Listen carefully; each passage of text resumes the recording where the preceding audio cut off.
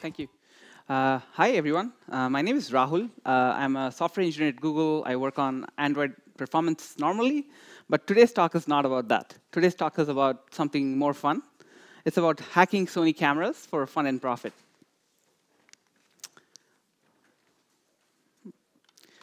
The camera in question is a Sony Alpha A7R Mark V. And I bought this recently. It's one of the nicer cameras that Sony manufactures. And the camera has plenty of features, including support for controlling the camera through Bluetooth Low Energy, as well as Wi-Fi Direct as some of its interfaces. And it's actually a really good camera. However, you might be wondering why I ventured into this path. My problem started when I looked at what Sony's apps ecosystem had to offer. And so Sony has two apps. The first one is called Imaging Edge Mobile. This app has around 10 million downloads on the Play Store, has 1.9 stars, and occupies something like 500 megs on your phone. And you might be wondering, what in the world is an app like this? Like, why does it even need 500 megs on your phone? Thankfully, this app has been deprecated and replaced with a new app, which is called the Creators app, which is more recent, but the ratings are already trending downwards. A couple of weeks ago, I looked at the ratings, and it was 3.9. Now it's like 3.3. It's not looking good. It has 500,000 downloads. So I wanted, and the reason why these apps are so bloated is because these apps have too many features, in my opinion, packed into a single app. So Sony really wants you to use its cloud storage and sync. I really don't care about that. Sony wants you to sort of use the community for inspiration, people who have similar cameras, so you can learn from their techniques. It's actually a good idea. The two key features that I think the app offers are remote previewing and remote triggers, essentially being able to take pictures remotely and using an intervalometer. And then the other bit is to transfer photos from your camera back to your smartphone if you want to share them. The one feature that I really, really care about is remote control. That's like, if Sony made an app that just did that, I would be really happy. They don't do that. So that's where the hacking begins. Now, we'll try and understand how Sony's BLE remote protocol actually works under the hood.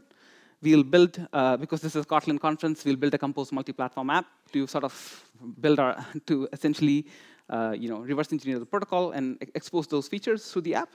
And then we'll try and profit from that. There's plenty of people who use the camera. Hopefully, some of them might be interested. Before we go about looking into reverse engineering Bluetooth Low Energy, you need to understand a little bit about how the protocol works. So let's look at that. So the key things with Bluetooth Low Energy, there's two primary components. The first one is called Generic Access Profile. This is the one used for device discovery. This is how devices will discover each other to connect to each other. And the second one is called GATT. It's the Generic Attribute Profile. This is how you send commands and read and write data to the actual connected peripheral device. And this is how you can also receive notifications from that device. We'll look at each of them in more detail. Let's look at GAP first.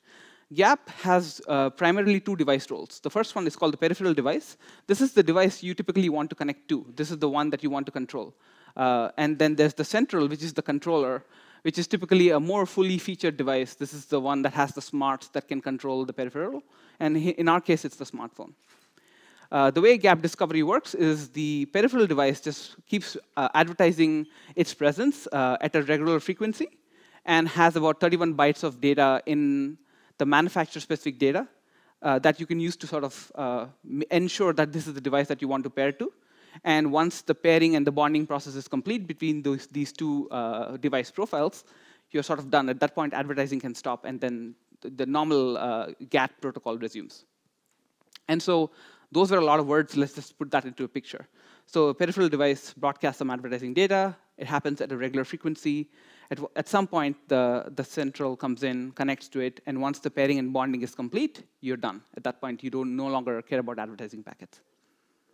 Now, there's the other bit, which is the generic attribute profile that we talked about, which is how you send commands and read and write data to the actual connected device.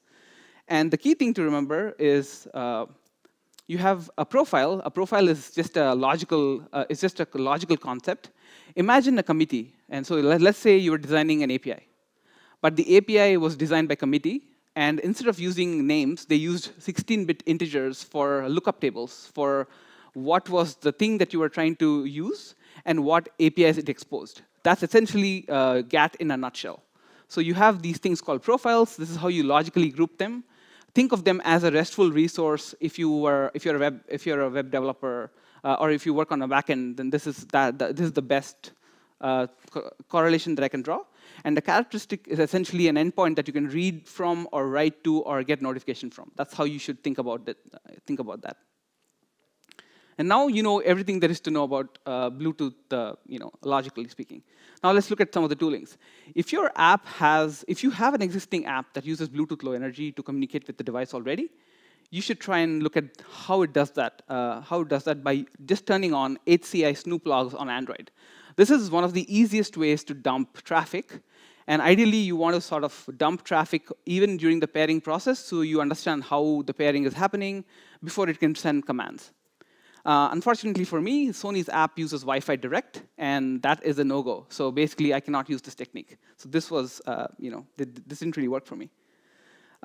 So there is another app that you can download on the App Store. It's called BlueC. This is essentially a Bluetooth Low Energy debugger.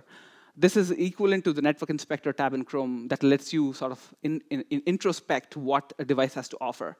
So here you can see that I have a Sony A7R Mark V camera, has some custom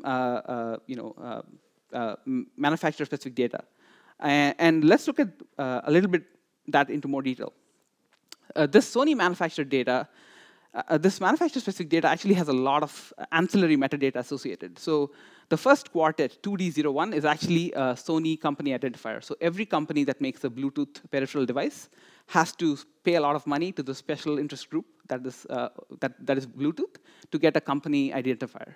And then the next quartet identifies that this is a camera. So 0300 just means that this is how Sony advertises the fact that this is a camera and not a headphone. And 6500 is the protocol version, and then 4531 is just the ASCII model code for E1, the letters E1, which just means it's an E-mount camera.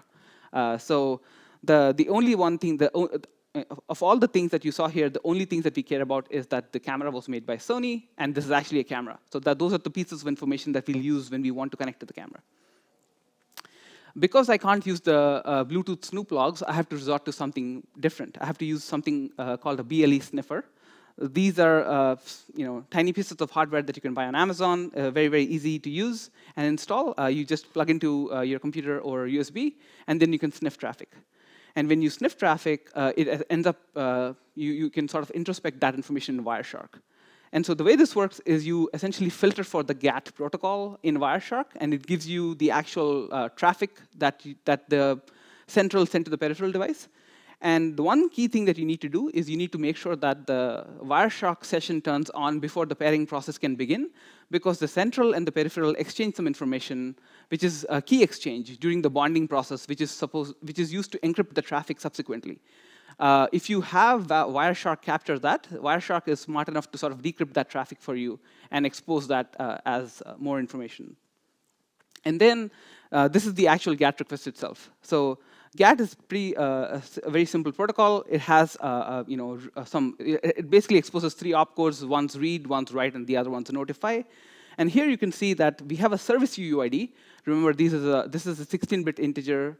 So Sony has a remote camera service with that UUID and has FF01 as another characteristic that it exposes, that it reads from and you can write to.